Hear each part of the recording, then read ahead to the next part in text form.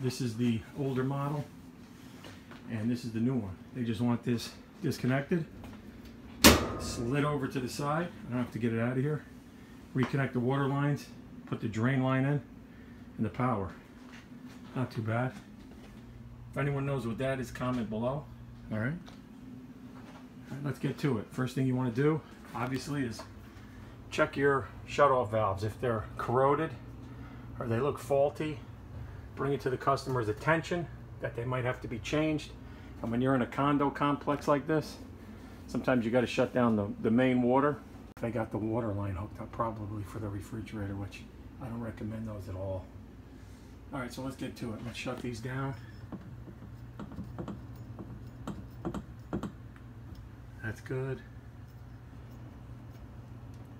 That's good. Now, when you take these off, you're going to have some water leaking, so have a towel or something ready. And that'll be it. Let's grab our channel locks, the little channels that you adjust. All right, so we're going to take the channel lock and we're just going to loosen those up. Let's get a towel in place. Let's move the drain line and we'll slide the new one in place and hook that up.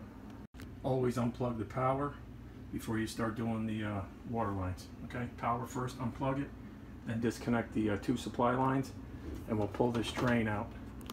Pipe tape on the threads because you have a washer in here, a gasket. So many people make that mistake. They put pipe tape on all water connections. You don't need it when you have the rubber gasket inside. Whether it be a hose, supply line, toilet supply line, sink. You know, if it has that rubber gasket in there, that's a compression fitting. You don't need the tape. So let's put this on. Make sure you got the hot and cold right, obviously. Remember, when you're doing hot and cold, the easy way to find out, if you're looking at these two pipes, which one the cold is.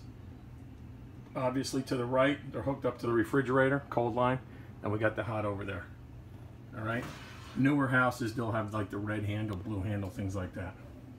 You can touch it, but not always. It doesn't work that way. These are both cool. But yeah, that's the cold line.